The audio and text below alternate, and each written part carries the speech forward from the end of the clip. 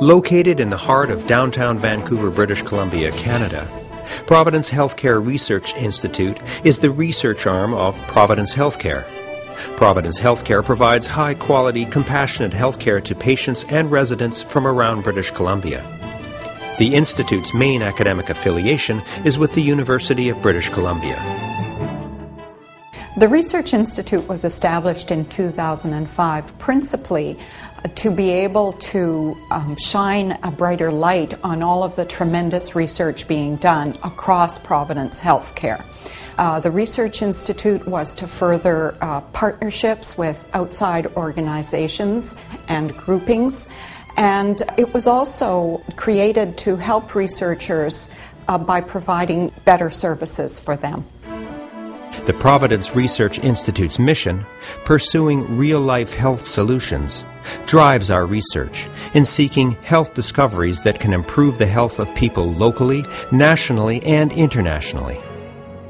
In this healthcare setting, the integration of research, education, and care is what makes our mission a possibility. One of the Research Institute's mandates is to create a broad-based culture of inquiry and promote evidence-based care across Providence Healthcare's programs, which includes strengthening research conducted by all health professionals. I think the overall absolute goal is to improve patient outcomes. There are so many nurses at the point of care, thousands. We're the most numerous health profession, and because the nurse at the point of care sees the patient, she or he are the ones who are naturally going to have the most practice-relevant research ideas. The Institute's research centers and emerging areas of research are aligned with the major areas of healthcare activity of Providence Healthcare. The Institute for Heart and Lung Health. In 2008, Providence Healthcare Research Institute established the Providence Heart and Lung Institute at St. Paul's Hospital to unite all of Providence's heart and lung research, education, and care programs under one umbrella. In 2010, the Providence Heart and Lung Institute partnered with the Center for Lung Health and other community groups to form the Institute for Heart and Lung Health, bringing together experts in heart and lung research and care from across several British Columbia organizations. The personal, social, medical, and economic burden of heart and lung diseases is absolutely massive. And the projection by the World Health Organization in terms of importance is that, unfortunately, these burdens are not going away. And therefore, we need new approaches, and the only way we're going to get those is through the kind of work that's being done collectively within Providence on both of those large burdens. The British Columbia Centre for Excellence in HIV/AIDS is dedicated to improving the health of British Columbians with HIV through the development, ongoing monitoring, and dissemination of comprehensive research and treatment programs for HIV-related diseases.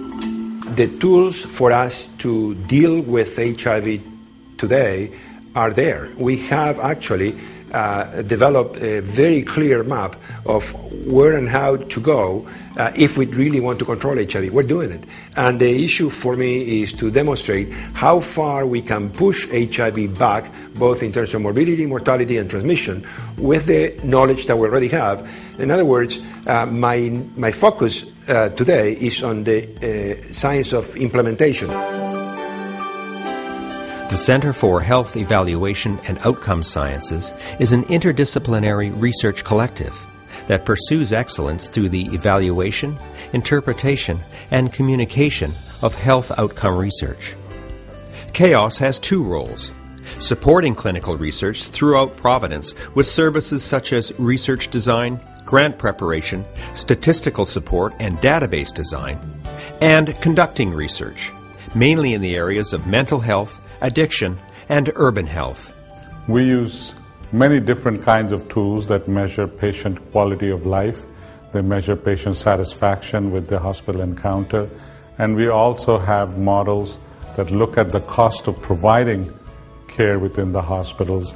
So there's a big knowledge translation role that the work we do plays that can be used by governments and ministries to inform their decision-making on allocation of healthcare resources.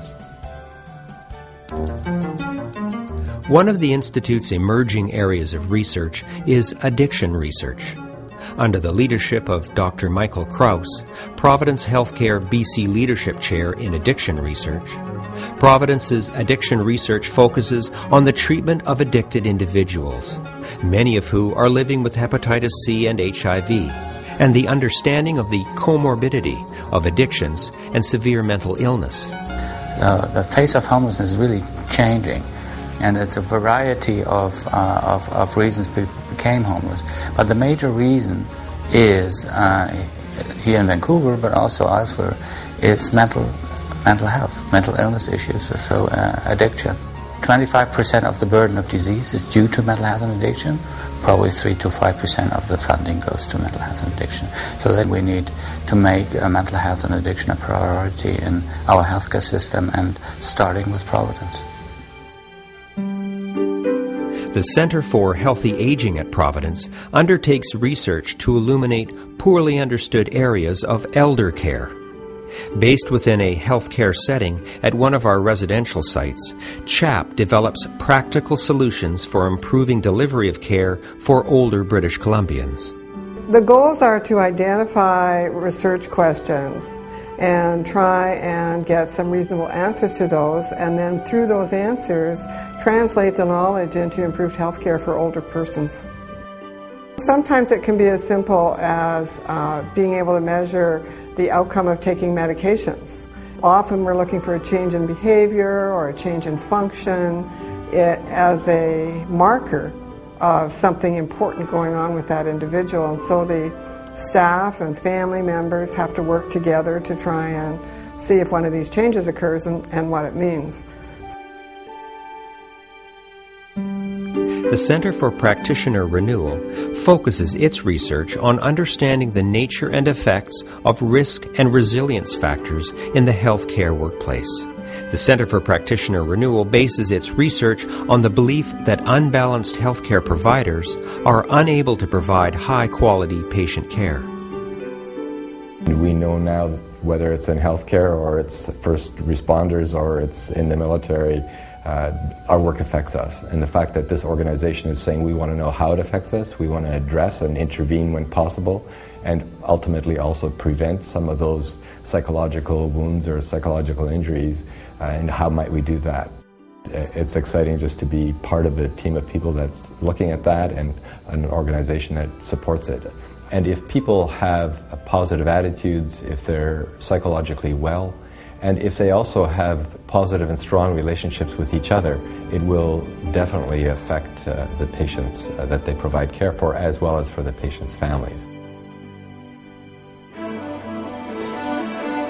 We are proud of our growth and achievements to date. Research funding has continued to grow year after year. We continue to attract and retain world-leading principal investigators, research trainees, technical and IT staff, and coordinators. There are great opportunities as new innovations are discovered for us to now translate those innovations. And in an institute such as Providence Healthcare that really has world-class clinical and basic science capabilities, the exciting opportunity to truly now translate novel and innovative therapies, novel and innovative diagnostics in a clinical setting, I think is a very, very exciting opportunity for all of us practicing medicine in this fine institute.